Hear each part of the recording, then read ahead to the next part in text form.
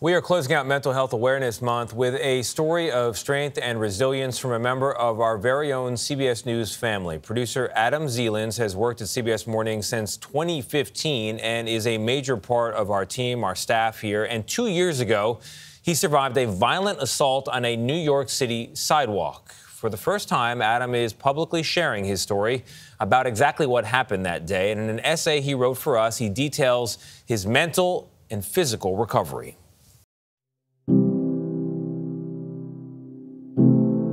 For nearly 2 years, I was lost.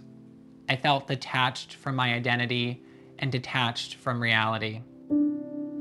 28 with 24 stitches along my jawline, I was stitched to my trauma. On May 30th, 2021, I was assaulted. I was attacked on Fifth Avenue. It was drizzly, gray, and quiet. 2 assailants surrounded me. I cried for help. My voice carried away with the wind. I was left silenced. I fell to the ground, skin hitting hard stone, my personhood crushed by the assault. I summoned the strength to lift myself off the ground. A decision, fight or flight. I ran. The assailants fled. In that moment, the rain washing off my skin and body, I looked down to see the sidewalk watercolored in red dye. I got myself to an emergency room. Nurses wrapped me in towels. It was then that I learned my face was slashed.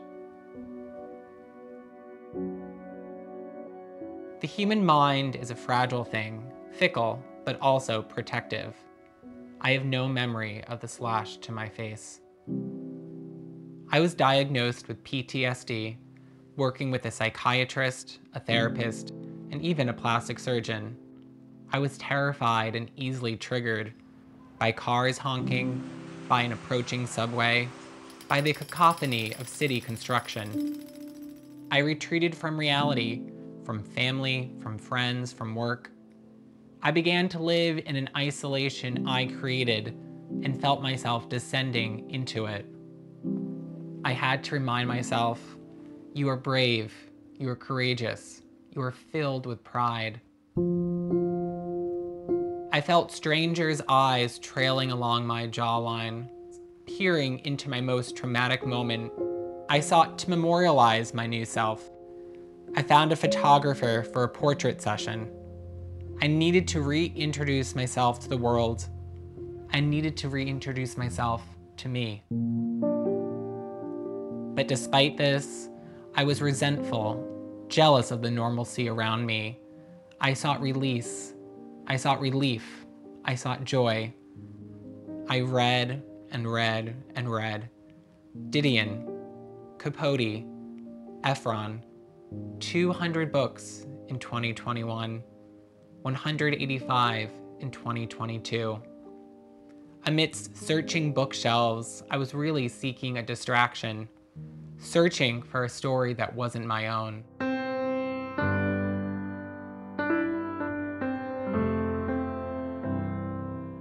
I began walking across Manhattan.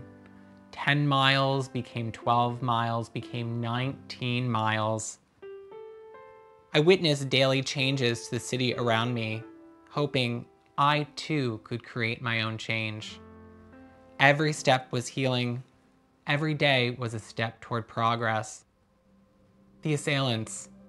I worked to remove them from my daily battles. I testified twice before a grand jury, crying through my story. I looked out before me, the jury crying too. Even as I'm here now at the site of my assault, I feel the stress and anxiety and heart palpitations that I felt 2 years ago.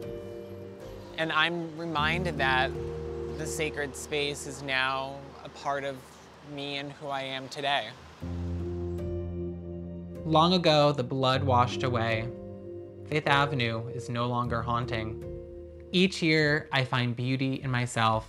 I find beauty in my strength.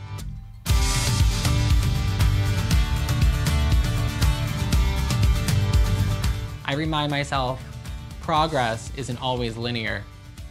I am the architect of my own healing, rebuilding myself, returning to work, traveling with family, morning runs through Central Park. And yes, I continue to read even more books. I found myself, and you know what? I really like who I see in the mirror.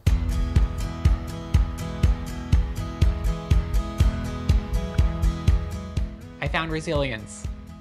Resilience. A word initially a stranger to my lips. Me? Resilient? I'm resilient. Once I was knocked down, but today I stand tall.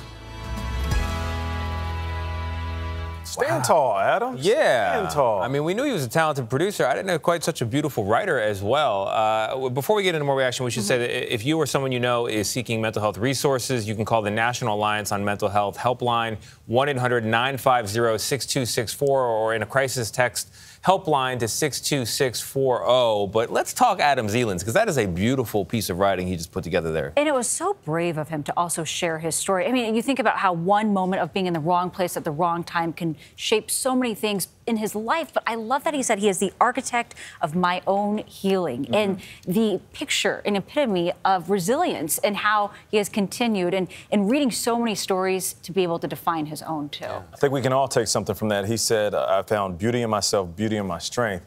And I took away that he also found beauty in that scar. Yes. And we all can do that. Yes. We all can find beauty in our scars, whether they're the scars that people see or the ones that we hide. That's well said. It's a beautiful thing, Adam. Shout out to Adam. Well done.